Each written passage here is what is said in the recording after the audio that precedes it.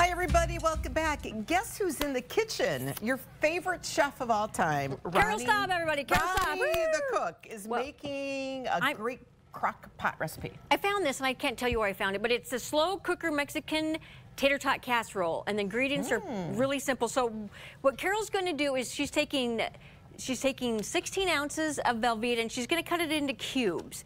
Okay. While she's doing that, I'm going to finish up browning my hamburger, just a pound of hamburger, and then you're supposed to use garlic, 2 cloves of garlic, and I'm just going to put a big thing of garlic in there because it smells so good. And yes, I'm using a spatula for this because I didn't bring my cheese cutter. And I should have, and I didn't even think about our cheese cutter. And you can't cut cheese with a knife because everything sticks to the knife. But look at you. You should have sprayed that with Pam, maybe. But no, you're doing a good job. This recipe just looked good because just it looked good. Okay. It looked really good, and it's not Italian, but it looked good, ladies and gentlemen. Yes. So I'm going to brown this. The recipe calls for a pound of hamburger, garlic, a bag of tater tots frozen, Velveeta cheese, a packet of taco seasoning, a cup of sharp cheese, and that's for later, and parsley. Okay, so once you get that, and I just took my crock pot and I sprayed it. I do have a liner, but I'm like, you know what? That's what dishwashers are for. And there's the ingredients right there. The parsley is just like extra, I think. Because I don't know, I've never just for throw parsley in there. Are these too big of chunks? Nope, you're asking the wrong person. I don't know. I know you like, but it'll work. Yeah, you like so I'm just going to layer. The first layer, the bottom layer of the crock pot is going to be tater tots. So I'm going to a whole bag. Just put it on the bottom. Okay. So and I'm just going to toss them on the bottom. I'm not going to, because you put gently pour. Then you cover the top with. The cheese, you know, I always wonder when you make tater tot casserole, when you're putting all my tater tots have to be lined up.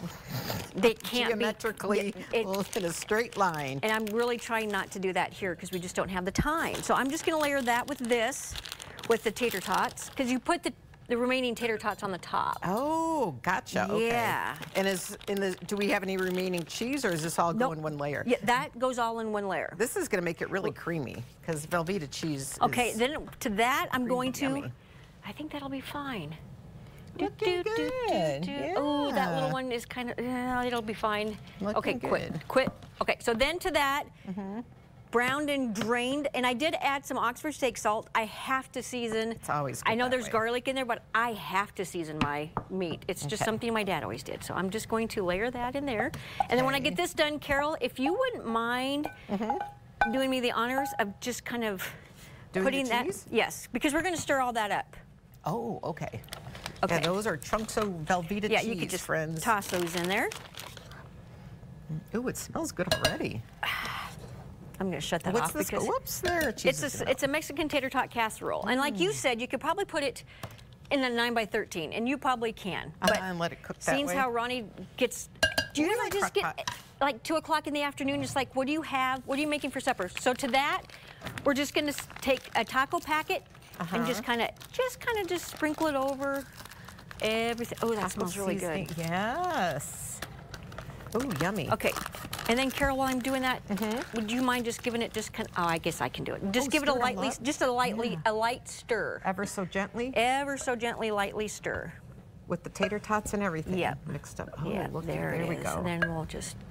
Yes. So this goes on, you cook this on high for 2 hours. Okay. Or low and slow for about 5 to 6 hours. Okay. Every crock pot's different. Right, true. This one just likes. This one's like really hot. Okay, so I'm just gonna put the remaining. I think I put the remaining. It didn't say half a pack. It's going in there, friends. It's going in there. So there. Yeah. Okay, do you want to give that a stir? Stir that up. So then we're gonna put the remaining tater tots on top. Okay. So if you want to even that out. Yep. Then what you do, you cover, cook it, and then you take the lid off and you put a cup of the shredded. That goes on at the very end. The cheese. And then you sprinkle it with parsley. So I think. Which makes it look pretty. That makes it look kind of pretty. Yeah. So I think. Okay. Now this is a recipe, I got to be honest, I've never tried, but I thought, man, this is easy. How can you go wrong with it? Especially if you're looking for something Yummy and on a easy. Sunday before church. I mean, how long did that take to brown? Well, Yeah. to brown the hamburger We and can add do that. before church. Cook it 5 to 6 hours low, 2 hours high. Take the lid off. Add your sharp cheddar cheese and parsley.